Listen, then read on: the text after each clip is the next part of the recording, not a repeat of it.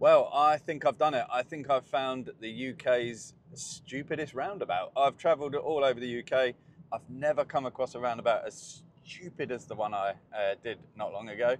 And if you have found a stupider roundabout, do let me know in the comments. This roundabout absolutely baffled me, not because of what I needed to do. I understood that, but the layout made absolutely no sense at all. So it's in a place called Chelmsford in Essex, and I was down there for my daughter's ballet exam not long ago. And I approached the roundabout and I'm given this sign. So I'm taking the second exit, which takes me ahead. So it is a head second exit. So it's 2 lanes. I remained in the left lane.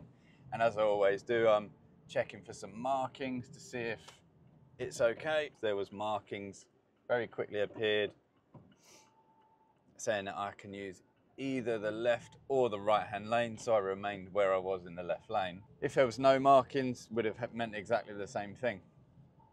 Now when I got to the roundabout, I had a very, very heavy flow of traffic. I seemed to be the only one in the left lane. Everyone else was in the right hand lane, and it was very busy. And as I was queuing at the roundabout, I had a big HGV next to me, big HGV. And I looked ahead and I saw this, so I'm seeing these markings. Okay, now, absolutely baffling. I have a solid white line at either end of the markings, which means I must not drive into that area. But on the side, it's a broken white line, so I shouldn't drive in it unless it's necessary, which means technically I can, if I need, drive into it. Now, I have to stress, this area here is not wide enough for 2 cars, let alone me and a HGV. So essentially, I have to try and move on probably at the same time as the HGV and then merge into the right-hand lane on the roundabout to then exit safely. Now, if you look, if I drive through those markings, there could be someone queuing here at the roundabout waiting to come on. That's why I mustn't drive through those markings. I've never seen anything like that. It is genuinely baffling.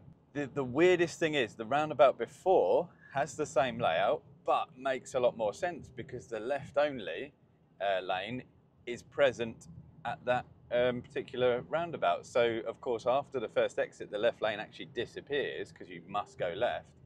And that makes sense. But I looked at that roundabout and I just thought, I literally cannot do that. That is really dangerous. So I put a left signal on and I went left. And 100 meters up the road was another roundabout where I turned around and then just came back and went the right way that I wanted to go. But how many people would have there just literally chinned it off and just tried to force their way onto that roundabout, you know? Roundabout regulations, you know, they state that there needs to be sufficient room for vehicles to exit as per the amount of lanes entering the roundabout, and that makes complete sense. And here, on the roundabout itself, there isn't room for the 2 lanes that can go ahead to actually both fit onto the roundabout. It's just absolutely baffling. Really is. If the left lane again was left only, that would make complete sense. But it's not. It's marked as you can go ahead. So yeah, I look at that roundabout and all the locals obviously knew it because they were all in the right-hand lane. I was the only one in the left lane, and that does spark the presence of the abnormal sort of feeling. You're like, hang on, something's not right here. And obviously they all know about this peculiar marking and they all use the right hand lane.